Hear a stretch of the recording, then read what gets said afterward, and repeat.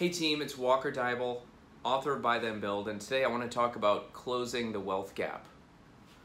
It's one of these where, if you want to make a lot of money, right, and wealth is something that you want in your life, you have to ask yourself, like, what's the little thing that makes the big difference, okay?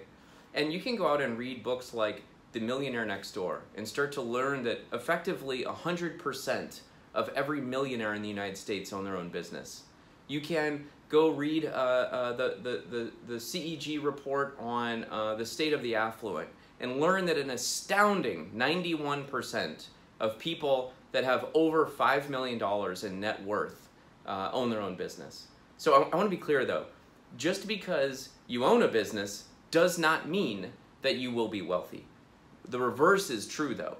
The more wealthier you become, the more likely it is that you own a business, okay? So correlation doesn't always mean causation, but owning a business is the little thing that makes the big difference. Let me tell you a brief story. When I was growing up, my grandfather owned a feed company, right? And there was consolidation going on in the industry, and one day a bigger company came in and bought him out, and so he got an exit on that day. He took that money and went out and bought another company with one of his sons, a filter factory, okay, and ran that company. And he told me, he used to tell me, the only way to make real money is to own your own business, okay? And so the thing is that like after I got my MBA and I went out and tried to find a business, and I've talked a little bit about how hard that was, but ultimately I bought my first company in 2008.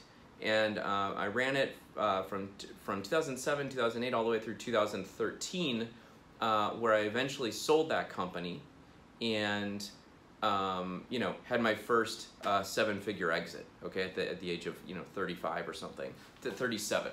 So it's one of these where when you own a business, not only are you, paying yourself a salary for what it is that you're doing, but you're also getting the sort of personal balance sheet benefits of it, right? Like, if you buy the company with a percentage of debt, you get the equity build up over time that the business is paying that debt down, and your equity portion goes up. And so after you've got some equity build up and you grow the company, it's active investing. It's like putting my kid wants a jetpack. It's like putting a jetpack on your job, right? So everything that you're doing, you're getting paid the salary for it, but you're also getting the sort of balance sheet benefit of it. And everyone that works in your company is also continuing to add value for the customers and the clients.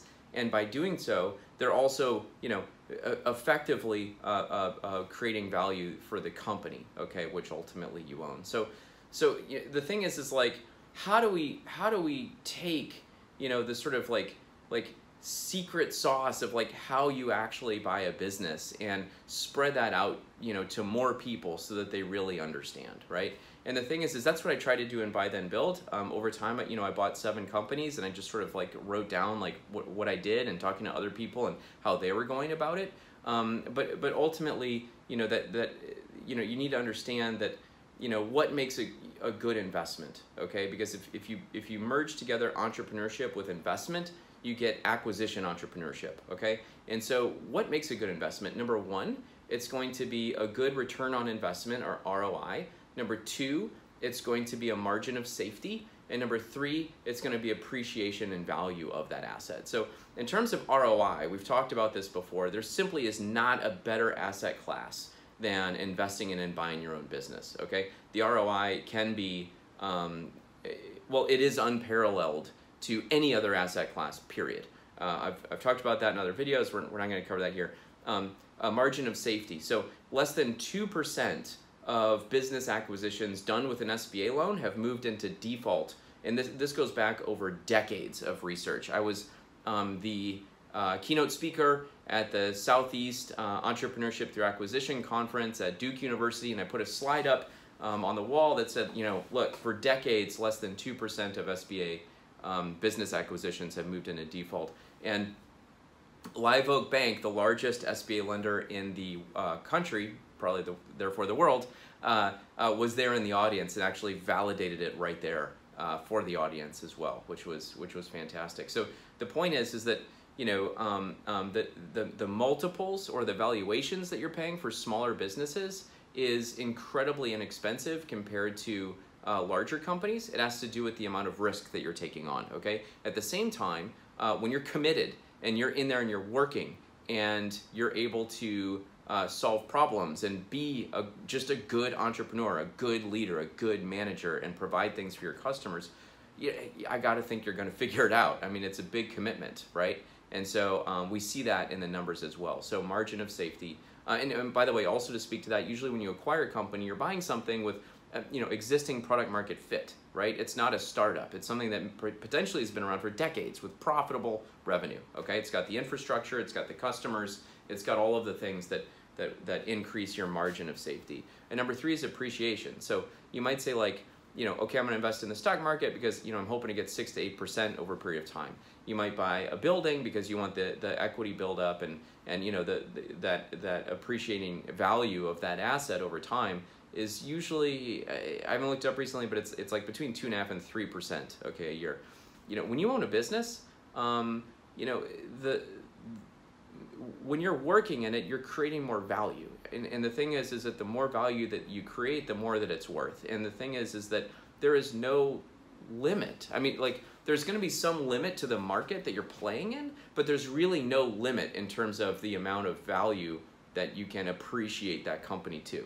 The most valuable assets in the world are businesses, I mean, look at Facebook or Apple. I think Apple is right? Apple's going to be like the Square. I mean, look at these companies that just create tremendous value all through appreciation of the asset because people are working to do good work, okay? And so, it all comes back to understanding that buying a business is something that is doable, okay? It's way more affordable than you think, and it's the little thing that makes the big difference in terms of wealth. And so one of the things that we're doing at the Acquisition Lab is, we're building, my mission is to create the largest community of vetted, educated, pre-qualified, financial buyers or acquisition entrepreneurs, so that we as a group can learn together and search together and do better deals, and frankly, help you so that you don't have to make these, 7-figure decisions on your own in your living room or, in your office, so to speak, right? So, by building this community, we're building something powerful and strong. And the thing is that, like, I start to think about who it is that we're teaching and, who it is that we're working with. And the thing is it started to occur to us internally, like, wait a minute, we are actually helping people buy businesses. And this is the little thing that makes the big difference in wealth, And so by understanding it, it's the thing that will help you have the vehicle. Like, owning a business is the #1 vehicle for wealth creation, period, for most people, okay? I mean, you might have a trust fund or, whatever, in which case, yeah, you don't want the risk, right, or whatever. But for most of us, the thing is we need a vehicle that we can drive to get us to that wealthy place. So, listen, if you want a DIY solution, pick up a copy of Buy Then Build. If you want to do it for you solution, feel free to go out and hire a buy-side advisor and be prepared to pay $150,000 to $200,000. Or if you want kind of a do-it-with-you solution, consider the Acquisition Lab. I'm trying to build. We are building something. I think that's kind of truly special with instruction, group coaching, tools, and a vetted and strong community. See you on the inside.